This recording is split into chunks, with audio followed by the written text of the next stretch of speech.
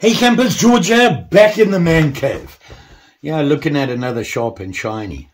This guy from Kershaw. Subscriber recommendation.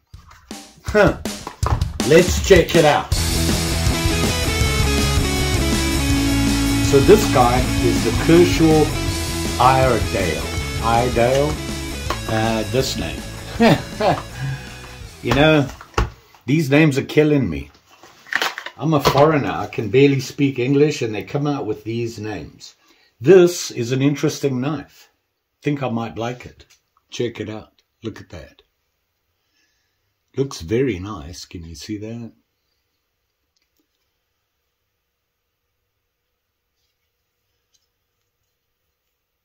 Very clean. So if you look at it, you can see here it has a Mikado handle. Now, interesting, can you see that? It's almost a greenish black. Now, I was looking up and just checking them out, and they said that the originals are true black, but the latest ones are not. Hey, that's kind of random, but it looks nice. It feels nice. It's a fairly good size. You can see it in my hand there. I'm trying to decide what the pattern is. They don't actually say what it is. They just give it a name. Now, we can look at the blades, and I suspect that when manufacturers do that, they're not committing to a specific style or blade group. They've come up with their own. Even the shape of the handle, it's kind of hard to see. It's big here, and then it dips down, and it gets thin at the bolster. It's got two bolsters, I would suppose, but the one, look how small that is compared to that guy. So that's interesting. Like I said, it's called the Iredale. It was recommended to me. I looked at it. The price was right. The whole budget thing, you guys have heard me talk about that. It's very difficult for me to spend more than 30 bucks on a folder, especially the amount of them that I have, get and show people and show you guys. And, you know, hey, I love knives. I just can't afford half of them. And I really haven't come up with a good reason to spend a lot of money on a folding knife when the lesser priced ones, Rough Rider, Marbles, Imperial, you name them, there's a bunch of them out there. They're all traditional style, traditional pattern makers, the Canoes, the Congress, the Barlow, all those. They all make them, and they all make them at a pretty reasonable price. Like I said, under 30 bucks. If you saw my videos on me trying to do scrimshaw, $30, and it included 3 knives from Rough Rider with white bone handles. Those knives, just like this. What's the difference? If it does what I needed to do and it does it okay, I'm okay. But anyway, okay, we got that out of the way. Back to this guy. I got to tell you, it's got some weight to it. They say that the bolsters, all they say is steel. They don't say what kind of steel or anything like that. I assume that it is stainless. There are big bolsters. Very big, and you can feel the weight in them. It has the brass liners in there, very clean. These are very nice liners. There is no gap at all. Look at that. Very cool. How well do the blades line up? Well, considering there's 3 blades here, you are going to have one blade that is at an angle, but still, the other ones are right down the middle. And that one actually lines up in the middle. It's well done. It's well put together. Suppose we have to open it up to figure that out, right? What I was thinking about was on the handle here, this pin here, I can feel it. Barely. It's not a problem. I really have to feel for it. So once again, it's that whole, does it really bother you that much? That doesn't bother me. This feels very nice. The blades are stainless steel. All that good stuff. So let's have a look at the blades here. Like I said, there's 3. And if you look at it here, this obviously is a California clip. Look at that long sweeping clip. And I had to look that up to find out why they call it a California clip. You can see it says Kershaw on there. And then on this side has the model number. And I think it's just the Kershaw logo. I'm not sure. Can't really tell. And then they have... Now, you guys probably know what this is. But if you look very carefully on the ricasso, see up there? I wonder if that's to do with manufacturing year and whatever. I'm not sure what that is for. But this clip is very nice. Oh, wow. That feels very sharp. And the point is pretty good. They don't have a false edge to it. It's just the spine is just flat. You can see that. It's a nice blade. I'm not a clip fan, but, you know, I use them when I whittle. When I need to get into a really tiny little corner, you've got that nice long point. The reason it's not a good whittling blade is it's so far away, the tip, from your hand. And working like that is... I prefer a shorter blade to work with when I whittle. And this is what I'd use this for. I'm telling you now that without having looked at the blades, this is something I would carry in my pocket to whittle with. Here's the other blade. I'm going to say sheep's foot. You know, I'm not so sure that that's a Warrenclyffe. I wonder what they call it. They don't say. Huh. I can't find any information on the blade types. Obviously, a California clip. I think this is more of a sheep's foot simply because it turns down really fairly quickly, whereas a Warrenclyffe typically is not that quick on the turn down. They all have nail necks, by the way. It's just a plain nail neck. Yeah, this one feels sharp. There's nothing on the ricassos there. It's just a plain blade. Yeah, pretty solid. It's a nice flat edge, which is always a good thing. What is the other one? Oh, yeah. There you go. Pen blade. I'd have to say that's a pen blade. You know, some people say spear. No. You look at the angle of the tip is lower than the middle. It's not a spear, and this would probably have a false blade on the top here to give you that spear look. So this is a pen blade. Very stubby. Look at that. It's a very stubby blade. Nice for whittling. It's got a nice little point on it there. Nice to play with. So this, I like this knife. It feels very good in your hand. It's not big. Let's get some measurements on it quickly. This pen blade is 1 1/4 inches on the working edge. So from the tip to the choil. Look how big the choil is. Nice ricasso on it. Let's look at that sheep's foot. This one here.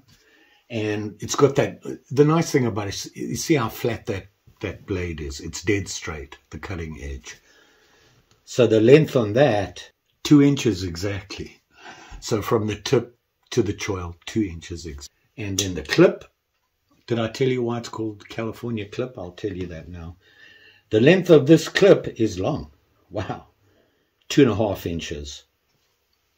From the tip to the choil as well, that working edge. It's got that flattish and then the slight sweep up. The reason it's called a clip, a California clip, if you look at the state of California, this would be the Pacific Ocean where my hand is here, and the shape of the blade is the same as California. That's where it comes from, allegedly. This is a nice knife. I like this. This is a good recommendation. Pleased about this. You guys have knives you want me to have a look at? Let me know. If you have a specific knife, you can send it to me, P.O. Box. I'll get it back to you. I'm not going to keep it. It's your knife. Send it to me. We can share it with everybody and send it back. It's always a good idea. I'd love to know a favorite knife. You have a favorite knife that's a little unusual. Closed. It is 4.5 inches exactly, bolster to bolster. We open it up, fully open. maximum length is 6 1/4 inches. So there you go. You can see it in my hand here. And like I said, this is sharp. It feels really sharp. Didn't cut it very cleanly, but it does feel sharp though. Let's try the sheeps. Oh yeah, it's a little furry, but you can whittle with it. And after all, isn't that why we have sharp and Chinese? Speaking of whittling, I got my stick that I've been whittling on for use when I'm looking at knives. Let's see how we do here. And I'm going to start with my favorite penknife.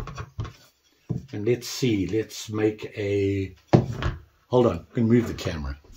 How's that? Is that better? You can see what I'm doing, right? So we're using the pen blade. Kind of like it. Hold on. Being all safe and whatnot. Okay, hopefully you can see this. I've told you, showed you how I whittle. So I'm just going to use this little pen.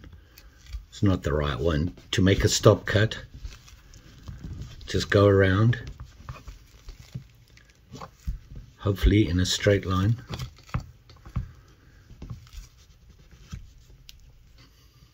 Just like that. Can you see it right there? Now what I want to do is a round reduction. You got to remember that when you're doing a round reduction, the width of the blade determines how well you can get in there to make it nice and even and smooth and flat at the bottom and looks clean. To do that, you have to be at least be able to get the knife in there on the width. So you measure from that stop cut, the width of your blade, roughly. I like to go a little bit more and do the same thing again. Cut it around. And hopefully it lines up just like that. So now you can see the two cuts there, a little bit wider than my blade. That allows me to go this way and that way and then get in and clean it out and make it nice and flat. And I'll show you what I mean. So you got your stop cut and you can cut into it just using my thumb to dig in there. So you can see all I'm doing is just slicing in towards the one stop cut on the one side. And I'm using the pen blade. It's not ideal. You want a bigger, heavier blade for this initial cutting. And you can clean it off. Just run your knife over there and it breaks off. And here we have the sheepy. It's a little bit bigger, a little bit heavier. I can get a lot harder on the digging down. I've got more blade to work with. And just slice into it like that. And then trim off. Keep increasing the depth of your stop cut. Just keep going around on it. And you can see we're getting the one edge there. See that? Adding to deepening that stop cut. There's a lot of bark on here. Typically I would take the bark off. On this one I'm using the bark of this stick as a highlight. You can see there just to highlight that twirl, the pressure on the blade, and this hand controls how the blade goes. Now ideally, if I turn it this way, watch when I push down, I want to drag the knife that way. You should slice with it. So when I pull down, you can see I'm not going straight in, I'm cutting across. So you slice when you do it. And it gives you a cleaner cut. If you just keep pushing, you're going to be using the same part of the blade. The middle is going to wear away. And just keep working your way around. You see that? Now we're starting to get a little bit of an edge there. And you're going to do the same thing on the other side. You're going to dig into that stop cut. The deeper the stop cut, the deeper you can slice every time. And you're just going to keep adding to it. And then you work this way, the other side of reduction. You change your mind? Come on. There we are. And here she is. Say hello to Mary. See her here? We're going to work back on the other side, on the other stop cut. Same thing again. You just keep digging in, slicing into it, and you work your way around. I've just been going at it here. I'm not going to go too deep with this round reduction. It takes too long to show you on the video. You reduced it. Now, why you want that blade, this to fit in the blade, is that you have to keep everything flat here. You want everything to be nice and flat. This, the width of this round reduction allows me to get in there and do that. So as you can see here, I can actually get my blade in there to make it as smooth and as level as possible. This area here, you can see how rough this looks, okay? But when I turn around and go to those smooth little cuts that I made before, it's suddenly a lot rounder and smoother. So you'd work this way, and then you turn the stick around, and you work back into it this way, and of course you can clean up as you go. Just keep working around, and then you clean up your edge here. And that's just a simple round reduction. We didn't use a clip. There must be something on this piece of wood I can use the clip for. If you want to really get fancy and get this area here, where this piece comes together here, and get a nice clean finish here, you can get that tip right in there. Of course, I chose the wrong piece. And you can really get in, because that tip is really small. And you can work a nice little angle there to sharpen it up, to make it look cleaner. I got to show you this, what Mary's doing. Do you see that? She's in my fishing bag. She crawled up the chair and into the fishing bag. Mary, what are you doing? Hey, you gonna lie in there? Oh, Lordy. I can't see her. Where are you? Goof. Oh, this is my life. Fortunately, in the bag was empty. I'd taken all my stuff out. Normally there's sharp stuff in there and that. What do? Now, look how clean that point is, whereas before it was rounded. So that's the advantage of a clip. You can get in there and make those little delicate pointy cuts, because the width, the depth or the width, or whatever you want to call it, of the blade. Now if you want to do a round reduction that's really thin, you can see here how much smaller I can make that round reduction, because this is so thin. So as you can see, we added a little piece to the, whatever you want to call this, my test stick. That's the real reason I show you now. It gives me an excuse to cut up some wood. Just say. The Kershaw. This is actually a nice knife. I'm surprised. I didn't know that, you know, once again, I'm finding out that manufacturers are making a traditional style knife. How many modern day knives have multiple blades in them? They've taken a traditional and changed the handle material and things like that to make it look more modern, but it's still a traditional with multi blades.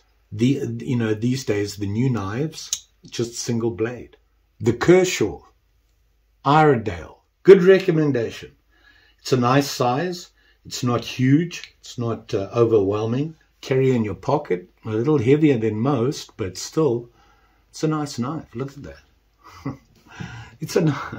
I almost want to say it is a Whittler style. What do? Well, you like? you share, you subscribe. You know the story. Like these sharp and shinies, and good recommendation, like I said. I'm always willing to look at something as long as it's in my price range. You'll be safe out there, especially with these sharp and shinies. This guy was pretty sharp. I think it felt very sharp on my finger. I think maybe a little run over a ceramic rod or on a strop would have made it better. Thanks for watching. Always appreciate it. We'll see you again soon.